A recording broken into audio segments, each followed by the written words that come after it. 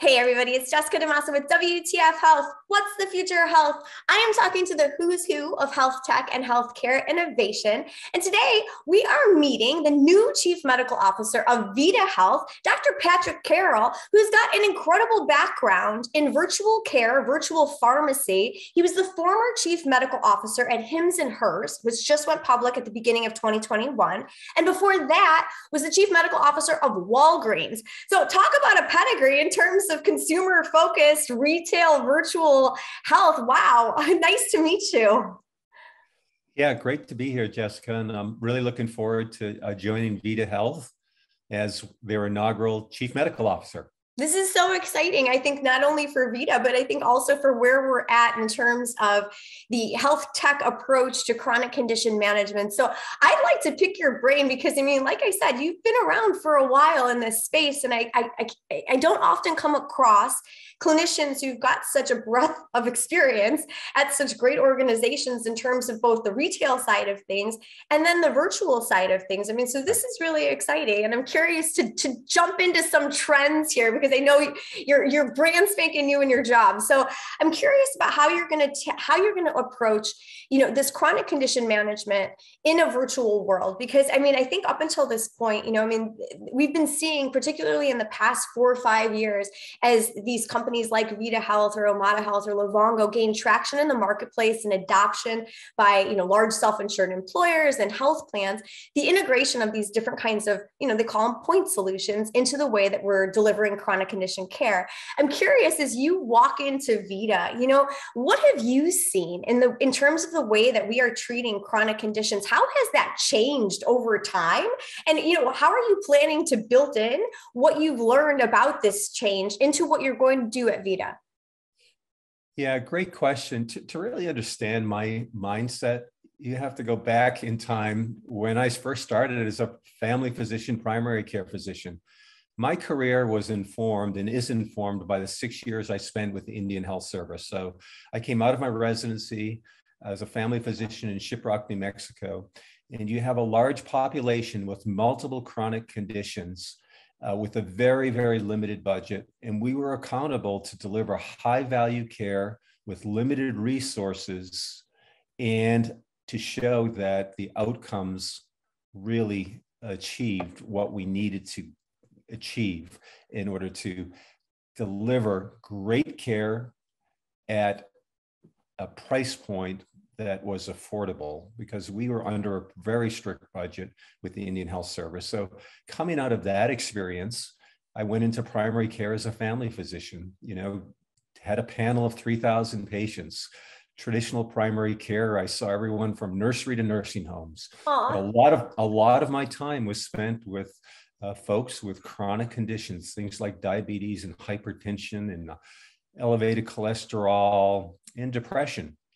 And so through the years, what I came to realize is that all of those were intertwined and interrelated. As you got to know families and you got to treat folks with multiple conditions that challenged their everyday lives, it's hard to treat one in isolation. There was such overlap. So that's my background and that's my DNA. I'm a primary care physician for over 30 years in the trenches, seeing those 30 patients per day. And what I began to realize in my career is the traditional model was really unsustainable. There's a shortage of primary care providers. We're probably looking at 50,000 short in the next few years. And there's an increase in incidence and prevalence of chronic diseases. So the traditional model just doesn't really work anymore. So we had to look at more in creative ways to deliver healthcare. And so coming back from my last stint with the Indian Health Service in 2011, I actually started taking more leadership roles in healthcare, overseeing a large multi-specialty group in Boston, and then as a chief medical officer for a large integrated delivery network in Connecticut. And then 5 years at Walgreens, where I really learned about how pharmacy and adherence, medication adherence, really impacts healthcare. Loved my time at Walgreens, was there as 5 years as chief medical officer, learned a lot.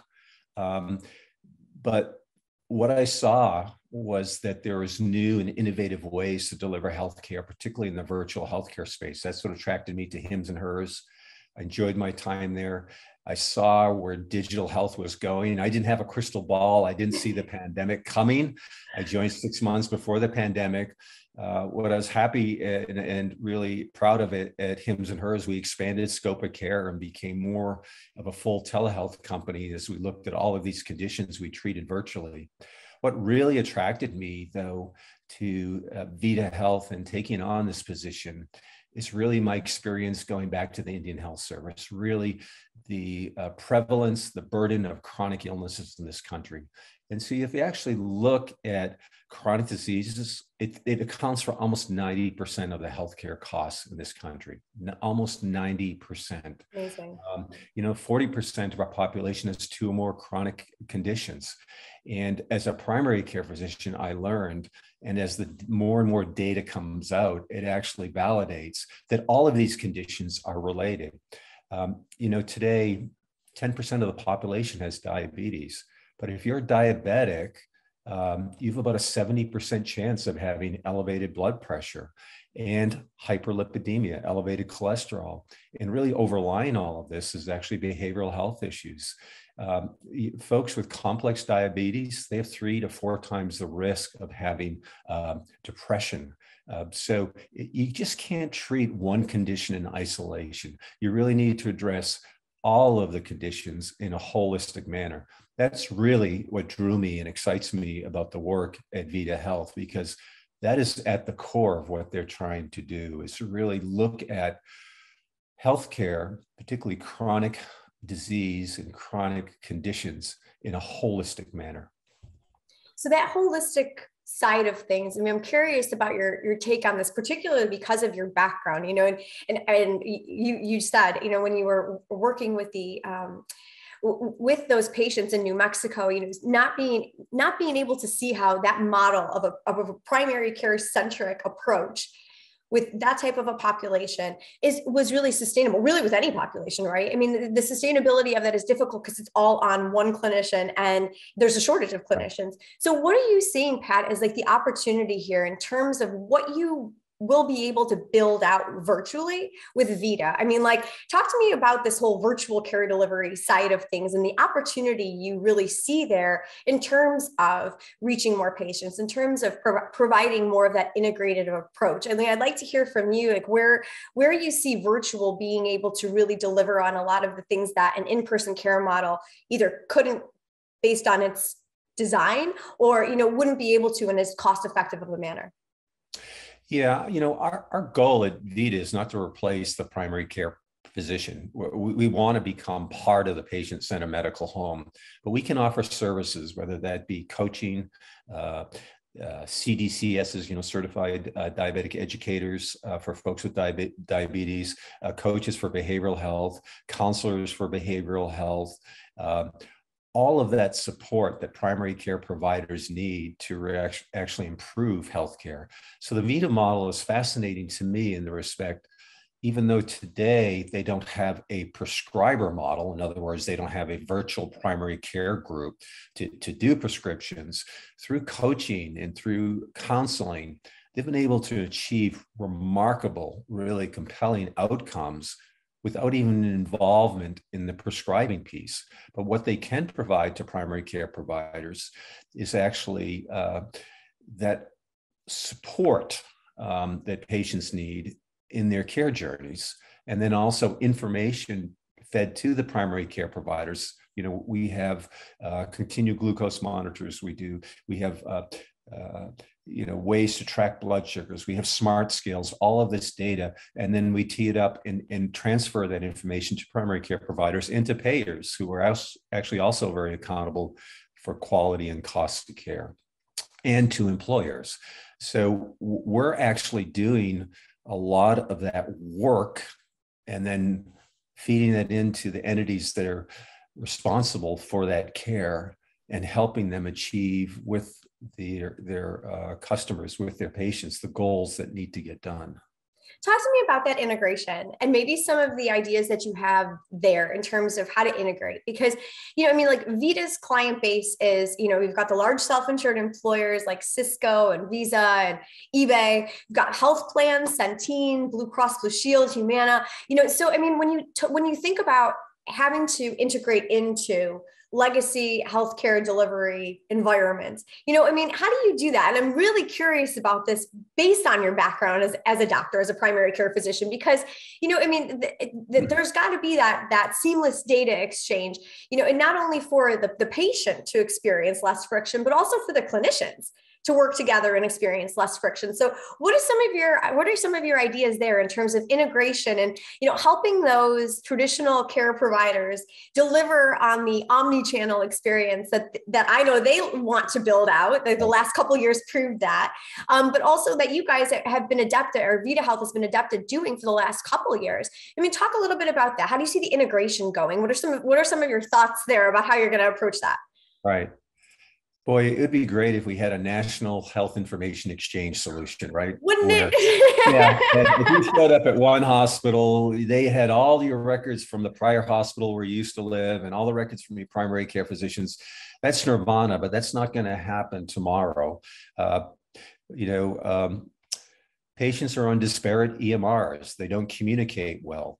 We make a real effort at Vida. Our coaches are our providers in terms of communicating with primary care providers. So we, identify with that patient who their PCP is and work as best we can to get information to that primary care provider. It's interesting though, if you actually look at the behavioral health space, we have a huge access problem for behavioral health in this country. Mm-hmm. As a primary care provider, I wouldn't even know where to send my patients to see a psychiatrist, many of them who don't take insurance, or to a counselor to access those services. So particularly with the behavioral health space, the counseling that we offer, the coaching that we offer, we try to, as best we can, to get that information to providers. But I think providers are just grateful that we're providing that service at all, quite honestly. Just like I, as a primary care provider, I would not be upset if Vida worked with the employer of one of my patients and provided really great coaching and CDCS support around diabetes, and as best I could see what information that they could provide me. But even short of having that seamless connection, there's value in everything you do when you're helping provide those services to patients. So for employers, for example, we provide these services. We identify the primary care provider, and the employer is not connected to those primary care providers, but we transmit as much information as possible to that primary care provider. But ultimately, we have to show as a company what we do provides value. That's in terms of reduction in total healthcare costs, improvement in the health of their population, and keeping folks so they can actually, go to work and not be out all the time managing these chronic diseases. So, we're accountable to employers for that. For payers, we do have data exchanges. We work with 2 large payers today. They share some of their claims data in a HIPAA compliant manner, such that we can help them with things like achieve STAR metrics, reduction in hemoglobin A1Cs for diabetes. In other, markets, we work with a large payer in an ACA population where we're able to show reduction in hemoglobin A1C, reduction in inpatient admissions, reduction in ambulatory sensitive admissions. And we actually have shown with that ACA group that we actually increase the PCP visit rate approaching 10%. So we are trying to push those patients from the payer side back into their primary care provider. We're not providing services in a silo. And then I think another area of opportunity that we're looking at, particularly with my experience, is how do we partner with large medical groups, health systems, medical groups? They face the same challenges. Complex diabetics, 30% of diabetics are complex. In other words, they have multi-chronic diseases. They're not achieving the hemoglobin A1C levels that they need to.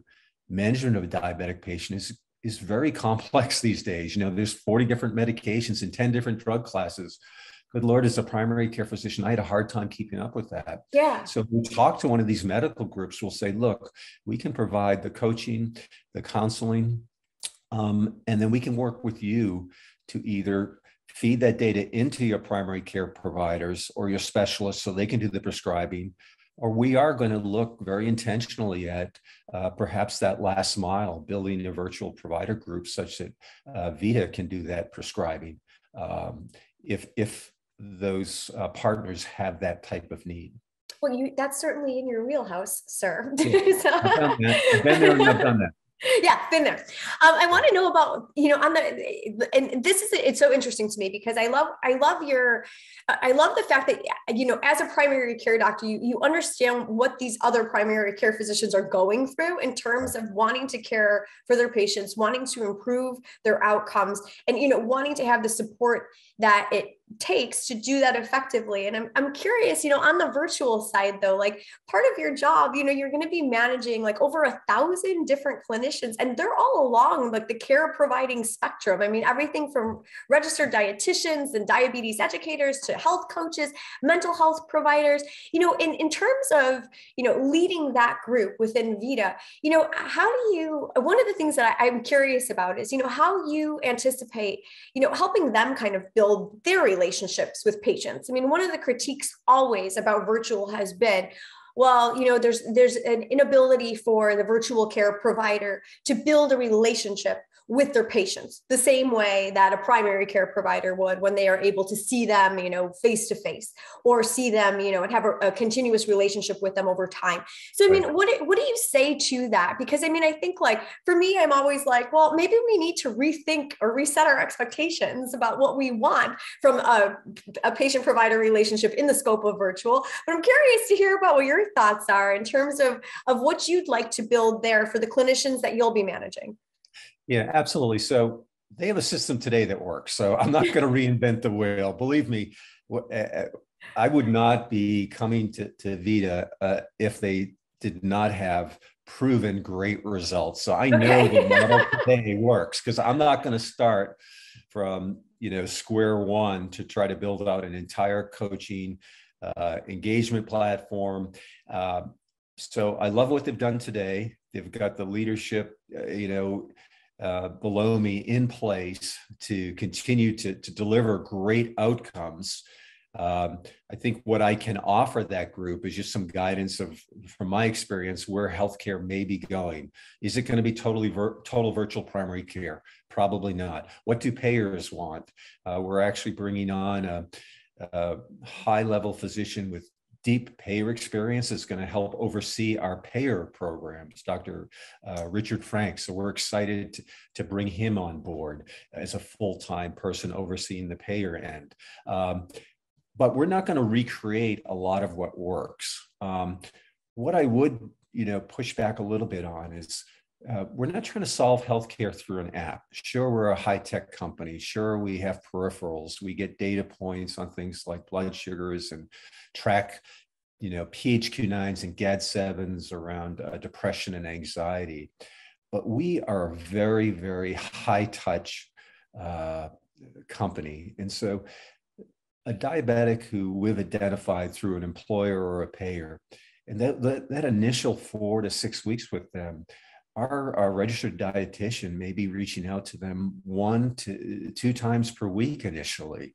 And they're having, sure, it's virtual in terms of video, but they're connecting with these members, with these customers on a regular basis. They're establishing a relationship with these customers. And I think the proof is actually in the results. NPS scores, we approach and actually exceed 80% for our programs. That doesn't happen if you're totally disconnected from your customers. This is not solving healthcare with an app. This is solving healthcare in a virtual, although very efficient model that's very accessible, but that is extremely high touch. We feel there's a need for that high touch as well as for the tech aspect, and to marry the two together to get the results that we've been able to achieve. I'm on your side, Pat. I mean, I feel like virtual gives an opportunity to clinicians that they wouldn't otherwise have if it was not Absolutely. virtual. I mean, 3 or 4 times, I can't remember the last time I talked to my primary care doctor, but I do remember the last couple of times I talked to my therapist who is virtual. All right, I want to ask, transitioning a little bit here, I'm curious to get your thoughts on Vida's at-risk model, because I know you've got a big value-based care background here. Right. Vida decided to go 100% at risk on outcomes for both physical and mental health outcomes, which is standout in the industry right now. So curious to hear your thinking about the at-risk model here that Vida operates. What is this? What is the thing that we need to understand from a clinical perspective about providing chronic condition care, both mental and physical, in an at-risk model? I mean, where's the opportunity there in your mind in terms of delivering better care and also driving down the cost? I love their at-risk model. I'm surprised more companies have not done it, quite honestly. Right? If you don't believe in your product, if you don't believe that you can achieve the results, you shouldn't be in business.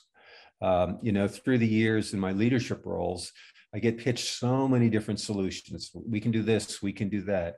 And my question always would be to these companies, are you willing to take risk? Are you willing to, put the money where your mouth is on it? And this, well, maybe, that's tough. We don't have the data. Look, we are going to take risk in terms of customer engagement. That's who the percentage of folks that engage with us, the results, whether that be on behavioral health with movement of PHQ-9s and GAD-7s, or diabetes with movement and improvement of hemoglobin A1Cs. We know, kind of the KPIs and what we're going to be held accountable for, and we're willing to take risk on it. To me, it's very simple. If you can't stand behind your product and what you deliver, why should someone purchase it? Right? I love that. And so we're able to do that because we have years of sustained good results. You just can't. I understand as a new company and a new player out there, if you're a new company and a new startup, you can't say, well, we're going to guarantee it, because you just don't have those results. Well, Vida has a legacy of good results that they can stand behind and are willing to put the money on the table to guarantee those results. So I think it's from what I gather, it's been very well received in the market. I just think it's going to be a great value proposition. On the cost saving side, because you can't accomplish the triple aim here without reducing cost, right? So how do you plan on kind of tackling this? I mean, I know it's early days there for you, but I mean, like knowing your background, particularly at Hims and Hers, I mean, and having this experience building out a virtual ecosystem, virtual care delivery infrastructure, what are some of the opportunities on the medical cost saving side?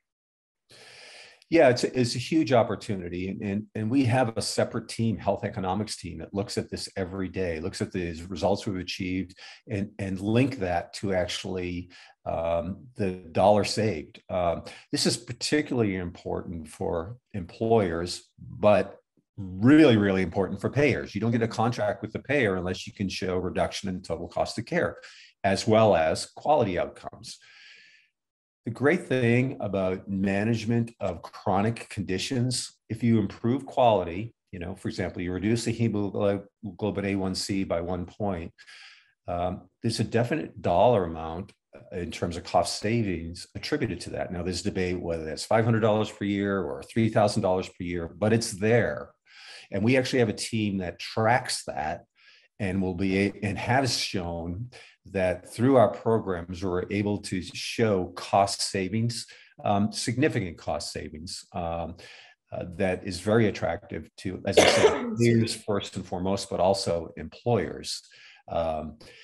So improvement of quality definitely is linked to reduction in cost of care. So it's a win-win situation. All right, Pat, last thing for you. As we welcome you to your new job at Vida Health, I want to know, what are you most excited about? I mean, like, especially looking back at your career trajectory. I mean, primary care doctor for so long, head into health system, head into Walgreens, head into a health tech pharmacy startup that goes public. I mean, things are getting more and more exciting here, if you ask me, but like, what are you most excited about? I love challenges. As I, started off this conversation in terms of my background, I have a passion to deliver care that's accessible, but also can manage challenging problems in healthcare, which is chronic conditions. It is the biggest challenge we have in healthcare. What I'm really excited about in joining Vida is they already have the team in place that shows that they can make an impact. I think we can just make even more of an impact as we grow the programs and then explore new programs or the addition of programs onto Vida Health in that space. Again, maybe that will be a prescriber network. Maybe that is the last mile for Vida Health. We'll explore all of that. For me, it's at this point in my career, it's working with a great team to make a real impact. All right. I can definitely feel that passion for care coming through. And also, I think, honestly, Pat, you're passionate about the startup space. I love it. Love it. Well, we look forward to watching what it is that you do there as your tenure gets underway. We're going to definitely be looking at this prescriber network thing that you teased us about. So we'll have our eyes on what happens there and how that all unfolds. But thank you so much for joining us and for giving us a little bit of an insight on how you're going to be approaching this new role and all the things that you're going to be looking at building out over there at Vida Health. Thank you so much. Thanks, Jeff. I enjoyed chatting. Thank you. All right, everybody. That was Dr. Patrick Carroll. He is the new Chief Medical Officer over there at Vida Health. I'm Jessica DeMassa, and for more interviews with the who's who of health tech as they are changing the way that we do healthcare, check out my YouTube channel over there at youtube.com/WTF Health. We'll talk to you guys real soon. Thanks again. And Pat, congrats on the new job. Thanks.